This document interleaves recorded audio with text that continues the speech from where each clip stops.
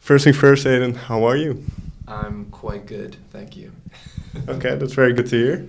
So, before we talk about the record, I'd like to go back a little bit. Do you remember the first album you ever bought? Yes, I do. I'm not so old, but one interesting thing about me is I'm just old enough to have still bought my first album on cassette tape when it was still not the most popular thing, but it was just at that time when it was like cassette to CD. So I had the option of buying it on CD, but I opted for cassette because that's what I had at home. Mm-hmm. And I bought 2 albums at the store that day. So I think technically the first album that I bought was Green Day, Dookie. Okay. But I also bought the Smashing Pumpkins' Melancholy and the Infinite Sadness that day.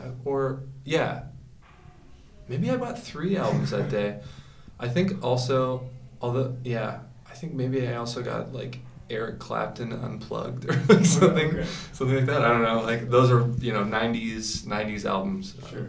And out of those 3, then, which one had the biggest impact on you?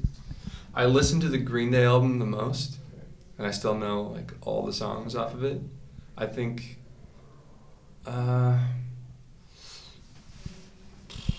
Yeah, I just think probably from almost most perspectives, I would say that probably Green Day, if you can believe that. Your style has changed a bit since then, but do you remember, or maybe you still like it, but what made them appeal to you? They were just sort of like fun. They were just fun, and there was also on that album there was the secret track that happened at the end. Mm-hmm. That I think was a song about masturbation, but like they went for it. I just think that album's great. I don't actually know that much.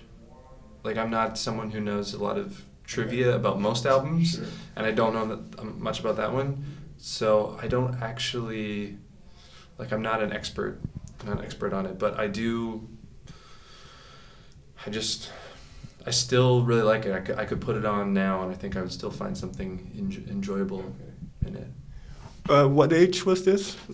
Roughly? What is that? That's like 90. Again, like I don't really know, 92 or 93. So I was probably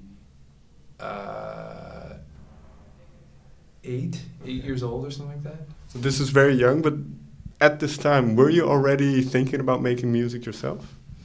I played music when I was that age, but I played piano, and I hated it.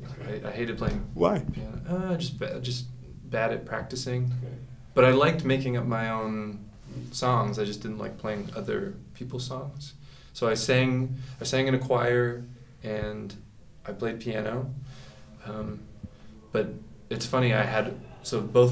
Both of those albums, the Smashing Pumpkins and Green Day, they're like guitar rock albums. Sure. And my dad played guitar, and my mom played guitar actually. Like all of the things pointed me towards playing guitar, but I didn't play guitar until I was 16 or so. So, yeah. So a form of rebellion maybe against what the rest of the family was doing. Yeah, I mean, you tell me. I think maybe I didn't really know what I wanted to do. I'm not sure what it is exactly that I wanted to do at 8. I don't think most 8-year-olds know sure. what they musically want to do, but I had a lot of really good music teachers, and I think they kept me interested in doing music, and I kept doing it, and then eventually I was in high school, and I went to a specific high school back in Canada, where I'm from. I'm from this island, and this one school on the island is known for having a really good jazz program. And so I went to this school thinking I'm going to go and I'm going to play jazz. And at that point I was playing a horn, playing a trumpet. Mm-hmm. And then I got bored. And I was always I'm someone who I don't love conflict with people, but I do love sort of pushing the envelope of things. So I had these really great teachers, and I had this really great jazz teacher, and he was always telling me, like, I can tell that you are not practicing. I can tell it. You'd be so much better in your playing if you practice. And my response to him is I showed up at a rehearsal with drumsticks, and I just started playing drums. So instead of practicing, I just started another instrument that I'd never taken a lesson on, and I just came and expected that I could just play, and I couldn't do it. I couldn't do it. I didn't have the coordination, and I'd never played drums before. So, but then I found a friend in this band, in this jazz like orchestra, and he said, I'll teach you how to play drums, how to hold the sticks, and how to do this stuff. And so we just worked on it, and I worked on it myself, and then eventually I realized that playing in a jazz band was, I don't want to offend people here, jazz can be really cool, but at that time I think I was thinking back to like Green Day and The Clash and all of these like rock bands that I really liked, and they weren't playing like jazz drums or horn or piano or singing in choir, all the things that I had done, and I thought, I gotta get a guitar. But looking back in hindsight, and then what you've made over the past years, did it help having that background in that jazz ensemble and choirs and that kind of stuff? Certainly. I mean, when I was younger, I was singing in a school choir and in a church choir as well. So I was singing in both, and I got a lot of different music, choral music, and you know, I was also, being in the church choir, I was able to listen to organists play. Sometimes you'd be singing with like this really huge church organ, which is like this incredibly loud, powerful instrument. It's kind of like the electric guitar of classical music, or like something, you know what I mean? And hearing Bach profoundly changed the way that I think about how melody and chords are put together, and I didn't know that until I started writing my own music on guitar, because I find that I don't play guitar in the same style that like Billy Joe from Green Day, or even, I don't know. I think about guitar and about music and how it makes you emotionally feel, and trying to convey emotion mostly with the chords and melodies, which is something that I think about when I listen to Bach. So that's it comes from a different place than Green Day, but actually maybe they all come together. So with this in mind, the background and what you mentioned just about songwriting, how long did it take you to write a song that you were proud of? Still working on it. It's funny, I listen to a lot of whatever the newest thing that I'm working on. I think this is very true for many people. I don't know, maybe like the Beatles weren't like this. Maybe they thought everything they ever made was great. Paul McCartney would think that. No. No, I think yeah, that's part of my personality. It's like it's a Canadian thing to not be like very prideful. Prideful of your stuff, or I'm making excuses. I work on a new thing, and that's the thing that's exciting to me. And then I grow up and I have more experiences, and I travel and I go places, and I change the way that I think about the world in some ways, and then I can go back and listen to something that I've made, and it, not all the time, but it can be embarrassing. Okay. It can be humbling. It can be many different things. And so it's not that I'm not proud of old songs.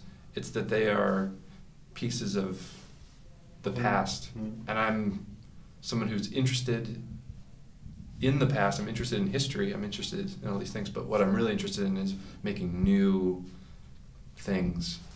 But yeah, because what you say of having that personality, but there has to be at a certain point a level of confidence in what you're doing. So that's in the here and now, kind of Yeah, I feel confident 10% of the time, and I also probably spend 10% of my time creating things. I think that when I make things, that's when I feel the most disconnected from the world. Okay. And when you feel disconnected from the world, you feel less judged. And there's something about when you make something and then you release it, and then it's allowed to be commented and critiqued by everyone, that it actually makes you critique it more. And I find that's one of the that's one of the things that I didn't know about before I started making music and releasing it. Before I was just making music for myself, and there's a part of that I really do miss. Because now there's always in the back of your mind that you have an audience and people will hear it. Yeah, certainly.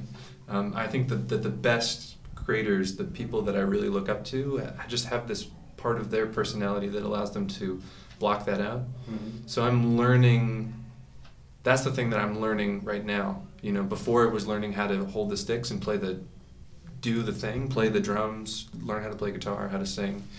And now I'm learning about other things that are actually more like emotional. but then you obviously you play with a band and there's people around you. So is this creative process, is that an insular thing for you? Yes. Yeah. I do love playing with people, but the thing that provides me the most satisfaction is to sit down and to figure out what the idea is. I watched a great video, or I don't know if it was a video or if I listened to it, but there was a great David Lynch thing and he's just talking about ideas and what it is to be creative and to have ideas, but you don't have ideas. There are ideas that are in the world, and we are fishing for ideas, and we have memory to pull from, and history, and it's all of the stuff about sort of stealing and co-opting other people's stuff, but turning it into something that is personal and just emotionally fulfilling for yourself, and that process is the most important thing. And I forget that all the time, and I'm only reminded when other people say it or when I'm actually doing it and trying to find these ideas.